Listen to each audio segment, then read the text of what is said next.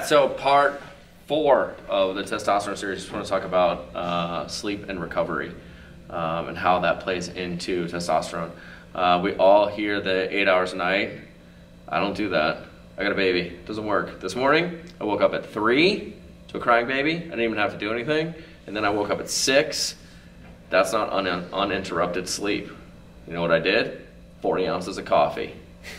What a morning, right? But when we start talking about the hormone side of things, T specifically, like, does 8 hours of sleep really matter, or is it about the quality of sleep? How does all that play into understanding testosterone? Yeah, I think you've got to do the best that you can with both a mix of quality and quantity. We know that when we have uninterrupted sleep, we can go through the different sleep cycles. So we've got light sleep, REM sleep, and then delta or slow wave sleep. And so the struggle is that the more interrupted this sleep is, we're ending up with less time in either delta sleep or slow wave sleep, less time in REM, and maybe more light sleep. Yeah. And that can be problematic for athletes. But you can increase your total quantity of sleep, try to take a nap, as situations permit, try to hack your sleep in certain ways. And if people can't necessarily get more sleep, how do we enhance quality of sleep? Can we make the room a little cooler? Can we change your nighttime routine where as soon as, like, your sleep latency is basically how long does it take you to fall asleep as soon as your head hits the pillow? I think a lot of people leave a lot on the table in terms of, well, once you're actually in bed, how much time are you asleep in bed? Or are we, as a culture now, it's like, well, let's watch Netflix before you go to bed. And then you've got like a TV in there, blue light, whatever. So keeping your bedroom as a place where it's like solely sleep focused and making sure it's an optimal environment for you to actually get deep sleep and recovery is incredibly important. I can't wait to tell you about how bad of a system I had last night. I watched the Aaron Hernandez documentary right before going to sleep, and I laid there for like an hour and a half because my body was just like overly fried on how ridiculous that guy's life is. And then I woke up at 3, and then I woke up at 6. I woke up this morning, I was like, that was so terrible. Yeah. How am I going to survive today? This is ridiculous. Yeah. I mean, we all have those days. Yeah, I mean, sometimes you wake up and it's like, did I send that email, or did I do that thing? I mean, there's always something that's on your mind. I think making it as habitual and having a routine can be super helpful. So what does that routine look like for many people? Because, I mean, I'd love to say I have one. I actually do the majority of any meditation or breath work while I'm laying in bed, because it seems like it's the only 10 to 20 minutes that I 100% own is laying in bed. But how long do you kind of recommend, and what does that system look like? So this is context dependent. Like, how strung out are you as a person? Like, the higher up you are at 5, 6, 7, 8, 9 p.m., you got to come down eventually, right? So it's like, how do we get you to come down? Some people just need, eliminate some blue light, get in a dark space, read a little bit. Other people have to go as far as like contrast hydrotherapy or like a hot shower and a lot of unplugged time, and moving towards that. Some people can fall asleep pretty quickly without, much assistance. And I think that's where, having a coach can be helpful, because you can find out individually what's working for you. I've got a guy that sleeps better just when we add more carbs at night. And all we did was pull it from earlier in the day, moved a meal back a little bit. Other people, if you put food close to bed, they sleep terribly because they don't digest it very well. Yeah. So it's paying attention to your individual biofeedback and trying to come up with a structure. Also, be realistic and honest with yourself. Like, how stressful is my day to day? And like, what do things look like until 7, 8, 9 p.m.? Let's say you're trying to go to bed at 10 or 11. What do things look like before that? Because it's not just the 30 minutes before bed. It's, okay, after work, how am I setting myself up for, having that time? The devices, like the Whoop Band, Oura Ring, do you follow? Oura. Oh, that actually is an Oura Ring. Yeah. Look at that. How much do you pay attention to that? So it depends. If I know that I'm going to be severely jet lagged I'll actually put it on like airplane mode, so it actually signals it later on, because it's surprisingly accurate. So when you have shitty feedback, it almost gets in your head. You're like, oh, I can't train hard today because I feel like crap. But it's helpful to monitor your HRV, your readiness score. It does a great job of predicting for me when I'm going to get sick. So, for example, before Christmas, I actually came down with something, and the readiness score and my body temperature and respiration rate started to change. And that's how I knew, for me, that like, okay, I got to emphasize recovery. I need to take some time off from the gym and focus on that and nutrition. hydration, things like that.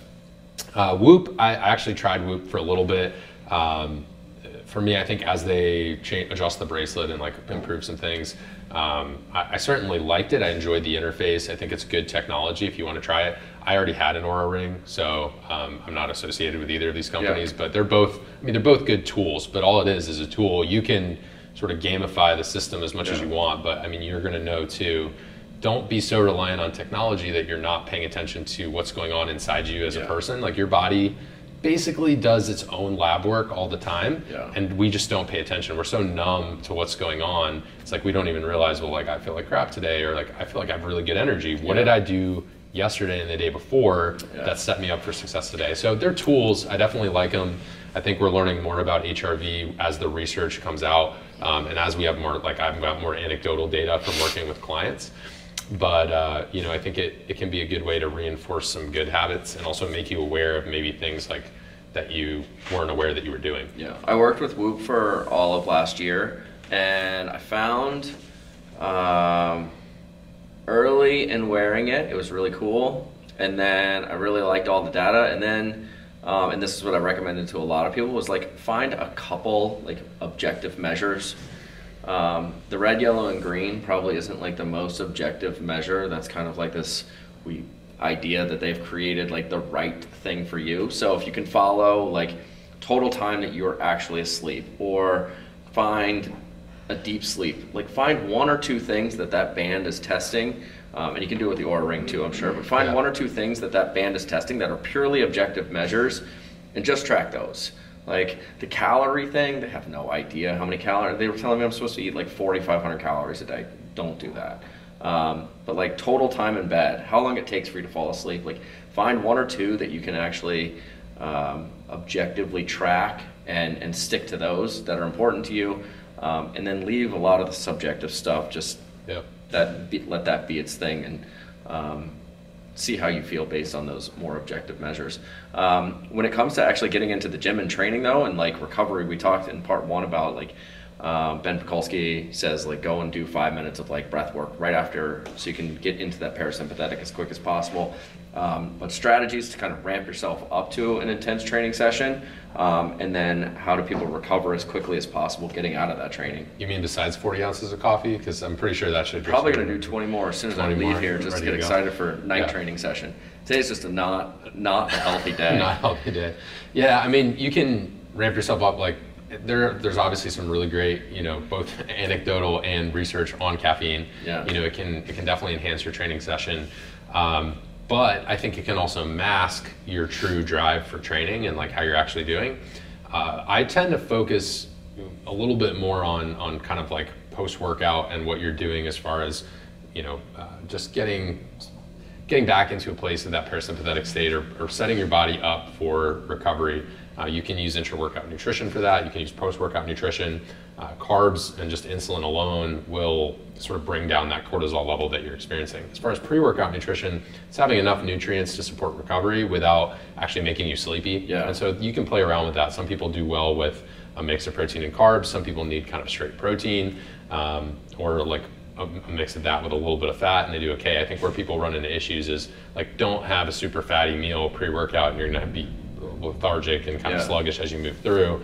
And then depending on, you know, there's even folks who get as far as into like your actual neurological type with training and how that influences your nutrition, the type of work that you're doing. But I think having some like pre-activation work, just dynamic warm up, moving in, you know, have some intra-workout nutrition, and then have a meal. Like, don't stress out about it, but like have a meal sometime after. That's just all going to help bring you back into a better place for recovery. Right on. We go talking about T in part one. Make sure you get over to part two for nutrition, training in part three, recovery in part four. If you need the whole thing, we'll be posting next week the full interview with Sam Miller. Get into the description. There's a free men's health guide to testosterone written by Sam. And where can people find you? SamMillerScience.com or the podcast. SamMillerScience.com. What's the name of the podcast? Sam Miller Science. Sam Miller Science. Make sure you check out episode 3. Yeah, you're on 3. I'm number 3. 3 or 4. 3 or 4. Check it out. We're popular in Slovakia. We're huge in Slovakia. They heard the name Anders. They were like, that's my people. Get into the description. Free guide to men's health and testosterone. And we'll see you guys next week.